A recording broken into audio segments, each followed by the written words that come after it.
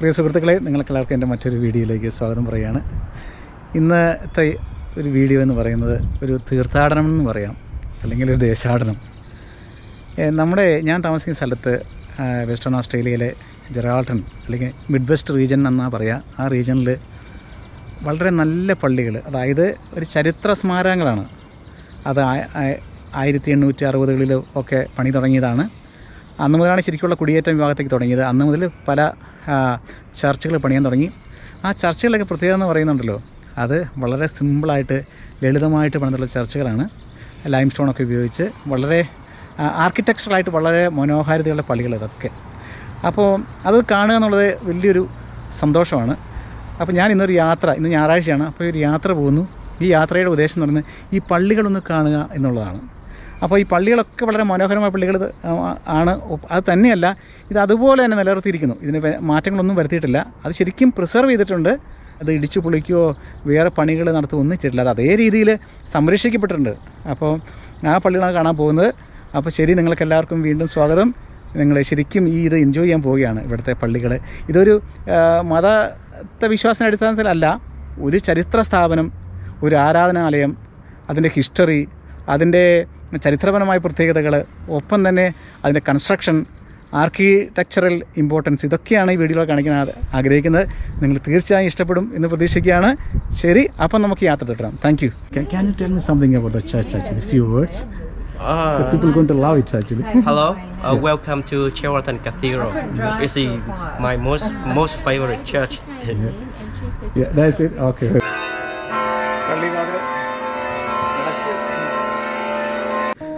ഇത് വളരെ മനോഹരമായൊരു പള്ളിയാണ് കേട്ടോ. ഇത് ഇവിടുത്തെ ഒരു ഐക്കോണിക് ബിൽഡിംഗ് ആണ്, cathedral church saint Francis Xavier. നോക്കൂ, ഇത് വളരെ തനിമയോടെ നിലനിർത്തിയിരിക്കുക കേട്ടോ. ഇത്രയും പഴക്കമുള്ള പള്ളിയാണെങ്കിൽ മാറ്റങ്ങളൊന്നും വരുത്തിയിട്ടില്ല. അതാണ് ഇവിടുത്തെ വലിയൊരു കാര്യം. വളരെ എന്താ പറയുക, സിമ്പിളായിട്ട് ആ സിംപ്ലിസിറ്റി നിലനിർത്തിയിട്ടുണ്ട്. അൽത്താരയെ കണ്ടു, എത്ര മനോഹരമാണ്. വലിയ ആഡംബരങ്ങളൊന്നുമില്ല, വളരെ ലളിതമായ പണികൾ. മരമാണ് കംപ്ലീറ്റ്, റൂഫ്, ഇരിപ്പിടങ്ങൾ. ഈ പള്ളിയിൽ വരുമ്പോൾ പ്രത്യേക ഒരു ചൈതന്യം, ഐശ്വര്യമാണ് കേട്ടോ. മിക്കപ്പോഴും വരുന്ന പള്ളിയാണ്, നമ്മുടെ ഇടവ പള്ളി പോലെ തന്നെ. ഒരു സമാധാനം ഇങ്ങനെ ഫീൽ ചെയ്യുന്നു ഈ പള്ളിയുടെ ഉള്ളിൽ കയറുമ്പോൾ. ഇപ്പം ഞാൻ കുർബാനയുടെ കൂടെ ഉണ്ടായി, കുർബാനയും കഴിഞ്ഞു. അങ്ങനെ എന്തോ ഒരു ഐശ്വര്യമാണ് കേട്ടോ. ഇന്ന് ഞാൻ രാവിലെ തുടങ്ങിയ യാത്രയാണ്, പള്ളികൾ തേടി, പഴയ പള്ളികൾ കാണാൻ വേണ്ടിയുള്ള യാത്രയായിരുന്നു. അങ്ങനെ ഇവിടെ എത്തിയപ്പോഴത്തേനും കൃത്യം കുർബാനയുടെ സമയമായി. അപ്പോൾ കുർബാനയും കണ്ടു.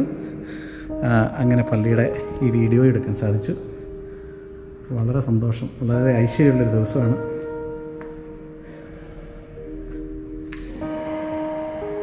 ഇതിൻ്റെ റൂഫൊക്കെ വളരെ മനോഹരമാണ് കേട്ടോ. ഇരിപ്പിടങ്ങൾ,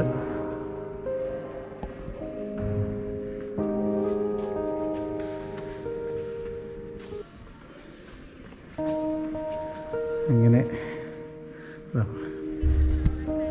വളരെ മനോഹരം. ആയി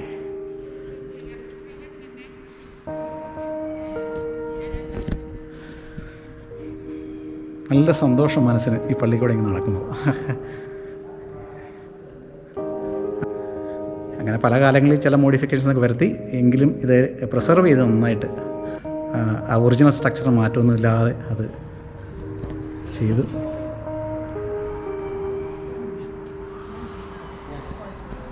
എല്ലാവരും ഇഷ്ടപ്പെടുന്ന വളരെ മനോഹരമായ ജെറാൾട്ടൺ സെൻറ്റ് ഫ്രാൻസിസ് സേവിയർ കത്തീഡ്രൽ ചർച്ചാണ്.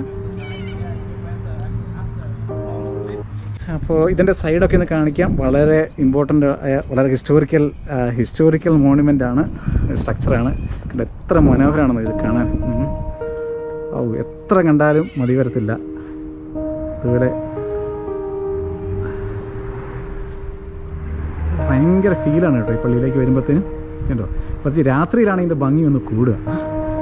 എന്നത്തെ പെർഫെക്റ്റ് ടൈമിംഗ് ആയിരുന്നു. കുർബാന എല്ലാം കഴിഞ്ഞ് അത് കഴിഞ്ഞപ്പോൾ എന്താണ് ഇത്തിരി ഇരുട്ടാക്കാൻ തുടങ്ങി. അപ്പോൾ ലൈറ്റൊക്കെ ഇട്ടു. വളരെ സന്തോഷം കണ്ടു. ഇതിൻ്റെ വേറൊരു സൈഡാണ്, ഒരു ഉയർന്ന ഭാഗത്താണ് ഈ ചർച്ച ഇരിക്കുന്നത്. ഇത് നല്ലൊരു ഐഡിയൽ സ്പോട്ടാണ്.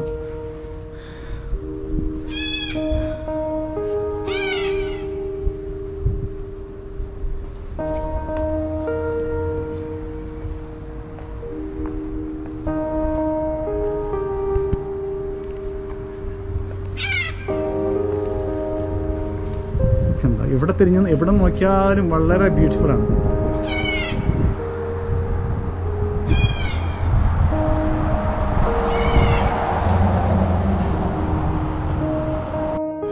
ഞാൻ ഈ പള്ളിയുടെ ചുറ്റുപാടൊന്ന് നടന്നു നോക്കട്ടെ. നല്ല വൃത്തിയായിട്ടിരിക്കുന്നു. ഇതാണ് പിൻഭാഗം. മുൻഭാഗം നേരത്തെ കണ്ടല്ലോ, ഇതാണ് പിൻഭാഗം.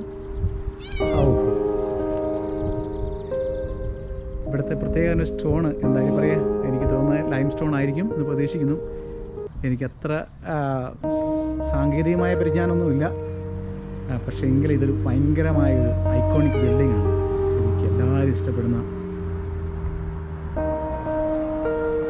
എത്ര മനോഹരമായിരിക്കുന്നു. അപ്പം ഞാനൊരു വലം വെച്ചിരിക്കുന്നു പള്ളിയിൽ.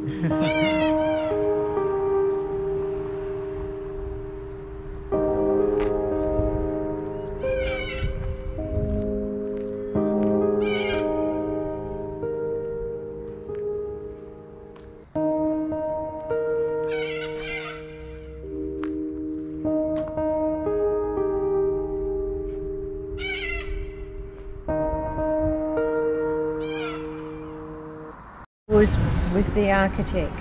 ഓക്കെ, സോ ഇതാണ് ഇതിൻ്റെ സ്റ്റോൺ, ഫൗണ്ടേഷൻ സ്റ്റോൺ ഇവിടെ കാണാം. ഈ 1870s ഇതിൻ്റെ കോർണർ സ്റ്റോൺ ഇട്ടിരിക്കുന്നത് എന്ന് പ്രതീക്ഷിക്കുന്നു.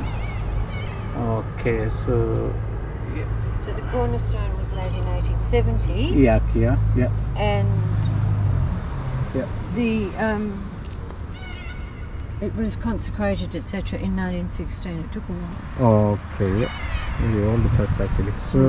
So they haven't made any modification in the existing structure, I think. No, it's all done because Monsignor Hawes planned it out. Yeah. If you look down there, all of that walkway down there and the cross down there, that's all part of Monsignor Hawes' plan. Okay, yeah. It's all done according, they had a big grant. Okay, yeah. And that's all done to Monsignor Hawes' original plans. Okay. ഇവിടെ പുതുതായിട്ടാണ് ഈ പള്ളിമണി install ചെയ്തത്. എല്ലാം remote കൺട്രോളിലാണ്. എല്ലാം programme ചെയ്ത് വെച്ചാൽ മതി, കൃത്യസമയത്ത് അടിച്ചോളൂ.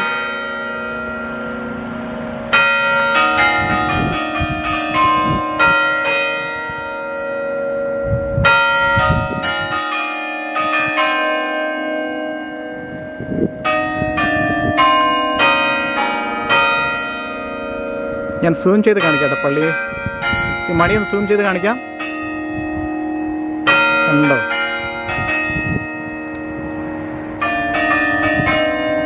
കുറേ മണികളുടെ നീണ്ട നിര തന്നെയുണ്ട് കേട്ടോ. ഏറ്റവും ടോപ്പിൽ കാണാം, അതൊരു സെക്ഷൻ, വേറൊരു സെക്ഷൻ.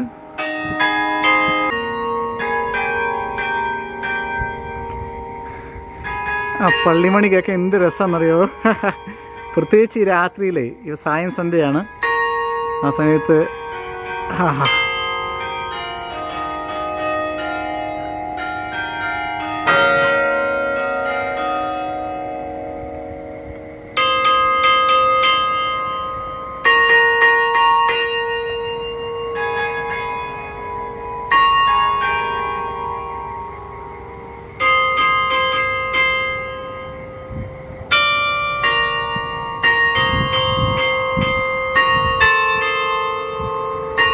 അപ്പോൾ സുഹൃത്തുക്കളെ, എൻ്റെ ദേശാടനം അല്ലെങ്കിൽ തീർത്ഥാടനം ഇന്നിവിടെ അവസാനിക്കുകയാണ്. പള്ളികൾ തേടിയുള്ള ഒരു യാത്ര, പുരാതനമായ പള്ളികൾ, പ്രത്യേകിച്ച് ഈ ഓസ്ട്രേലിയയുടെ ഉൾപ്രദേശങ്ങളിലുള്ള കൊച്ചു പള്ളികൾ. അപ്പോൾ അതിൻ്റെ ചരിത്രം തേടി ഉള്ള യാത്ര ഇവിടെ അവസാനിക്കുകയാണ്. നിങ്ങൾക്ക് ഈ വീഡിയോ ഇഷ്ടപ്പെട്ടു എന്ന് പ്രതീക്ഷിക്കുകയാണ്. അപ്പം മറ്റൊരു വീഡിയോയുമായി വീണ്ടും വരാം. നന്ദി, നമസ്കാരം.